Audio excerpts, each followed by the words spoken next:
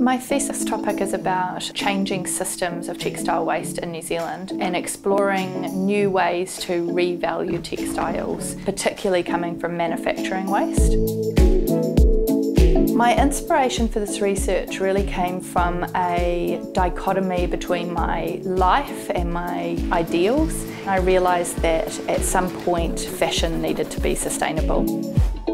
Donna's project has resulted in a localised and customised solution for New Zealand companies to deal with textile waste at a New Zealand scale. It was really important for me that it was based in industry so that it wasn't just a theoretical concept but that it actually could happen.